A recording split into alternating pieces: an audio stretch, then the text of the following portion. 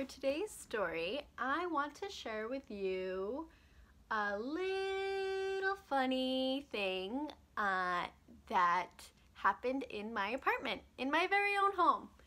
And I'm gonna first start off with a poem that was in my head when it happened. So when I get kind of scared, or when I get kind of worried, or I just don't feel my best, sometimes I go to poets to make me feel better. I always look to the words of others. So I was feeling a little nervous. I was feeling like I missed my friends here at home. And something that kept popping up was this poem that I really love by Emily Dickinson. And the lines are, "Hope is a thing with feathers that perches on the soul and sings the tune without the words and never stops at all." Hope is a thing with feathers. So I just kept saying that line over and over, and it made me feel better a little bit. Hope is a thing with feathers, because I love birds. I love birds so much. And being in New York City, it's the part of nature that I get to see every day no matter where I am. I pretty much always see a bird, even when I'm at home, just looking out my window. So I woke up one day and that line kind of just stuck with me. Hope is a thing with feathers. Hope is a thing with feathers. And I walked into my kitchen and I saw in my kitchen, not outside the window, a pigeon. It was just sitting on my kitchen floor, bobbing its head, and I noticed that my window was a little bit cracked open right at the top. And so I tried to get my pigeon friend back out the window, but he just like wouldn't fly out the window. And so I got worried, because every time I got close by him to like kind of shoo him out the window, he was also feeling very anxious. Clearly, he probably didn't want to be in my kitchen with me bugging him around trying to get him to go somewhere. He didn't realize I wanted him to get him out the window. So finally, I grabbed a little towel and I managed Hope the pigeon. I named him temporarily. He might have a different name, but for this time I was calling him Hope. He got himself in a little corner and I was able to put the towel over him and wrap up him in the towel and hold him in my arms and carry him just outside, put him right by a tree, and then he kind of like took the towel off, and Hope the pigeon just kind of stayed there for a little while, bobbed his head a little bit, and I got worried that maybe he hurt himself while he was flying into a corner. So I just kind of stood there from a distance for a little while, and eventually he saw the other pigeons in a tree and he flew away right into a tree, and it was awesome. And I felt myself very hopeful, even though you know, the pigeon was afraid. It was really warming my heart that I got to spend just a little bit of time with him when I was thinking about how I need a little bit of hope for myself. And so I thought that this might be a good project to share today. This might be a good story to share today, because I want to ask you all, when have you cared for something in nature? Maybe it needed your care. So this pigeon, for example, needed to go back outside, and in order for him to be able to go back outside, he needed a little bit of help. So, and he needed it by my hands. So you probably have been being asked a lot to wash your hands by your parents. And right now, thinking about our hands is so important, because that is how we are showing care to one another. We're washing our hands so we don't spread the germs that will get others sick. And we're also washing our hands so we ourselves don't get sick. We're washing our hands to show care to others. We're washing our hands to show care for ourselves. We're just caring all around by washing our hands. So we're going to be thinking about other times that we have shown care using our hands.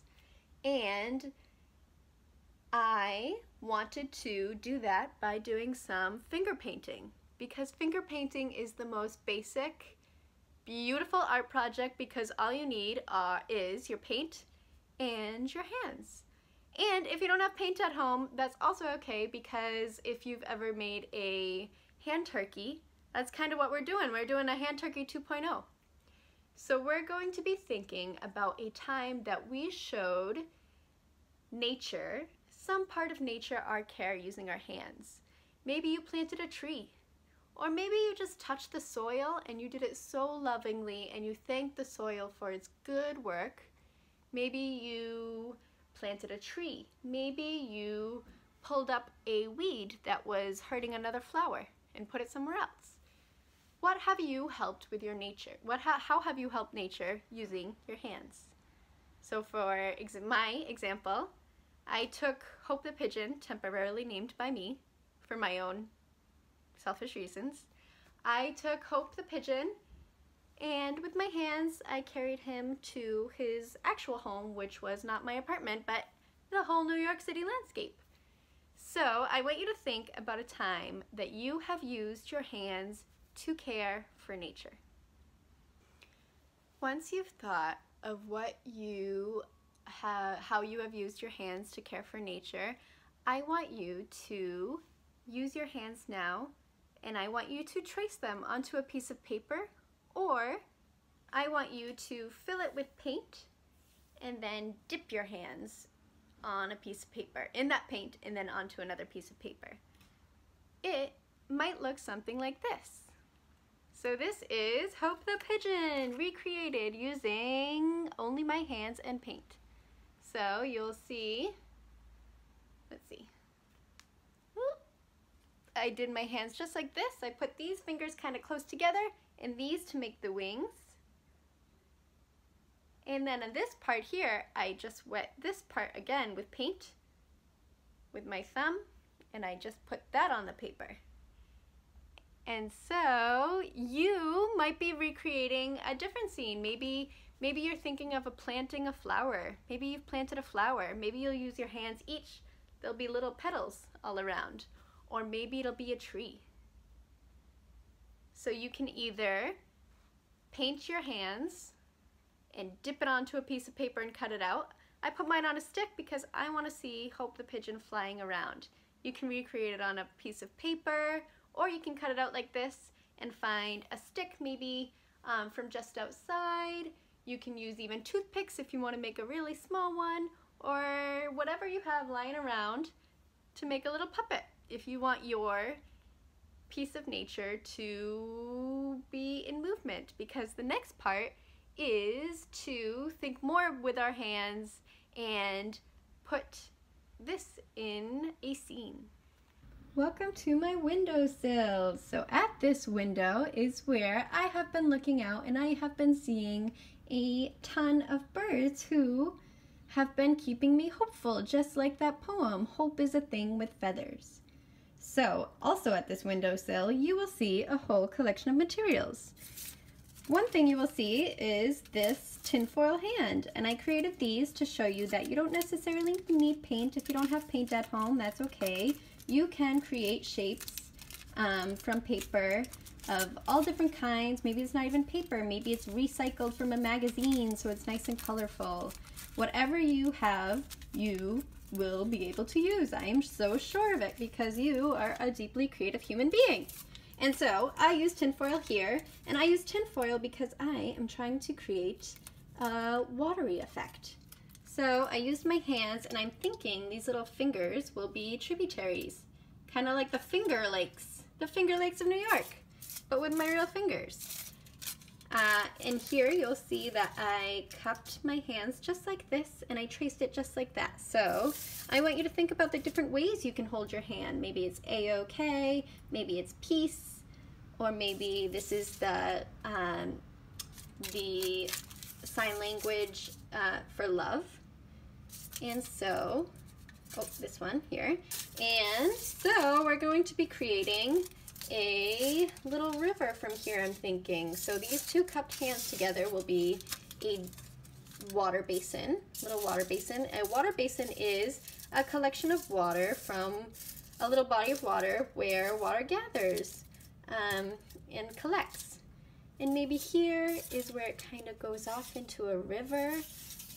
a tributary. A tributary of a river is the little parts of the river that go off the main one. So maybe this is the main river and this is its own tributary. If I wanted, I could take extra tin foil and cut it from my finger and shape it around my finger, and I could make the river a little bit longer or connect. And so I'm just going to be creating a scene here for my finger puppet to fly around, for Hope the Pigeon to fly around. You'll see I have my eggshells. This is from some eggs I made earlier today. I made scrambled eggs and it was delicious, but I thought I would keep the shells for some art. So I want you to think about, as you're living your lives at home, how can you save your materials and not just throw them away? How can you use them to make art? And this is some willow and some cattail that I've collected. And here is coffee grounds, but it looks like dirt. Maybe you actually just have dirt from an old plant or from a new plant and you can borrow some of its dirt, or maybe you have dirt right outside. Here I have a piece of paper and some coffee grounds and a little tree from a branch from outside. I have some watercolor paper that's been discarded from an older project I didn't want. And this is the scene to which Hope the Pigeon will fly around. So maybe Hope the Pigeon is by a nest. Maybe Hope the Pigeon wants to take a bird bath. Thank you so much for doing this art project with me. I'm really eager to see what you all create, so please hashtag maybe family art project, so hashtag family art project and tag Wavehill, and I will look at all your beautiful work and I will do my best to comment and for us to be in dialogue so we can have some depth and distance. We can also hashtag that, hashtag depth and distance. And thank you again so much. Please take care of yourselves, of others, and of nature, and show us how you are doing so in this art making. Bye.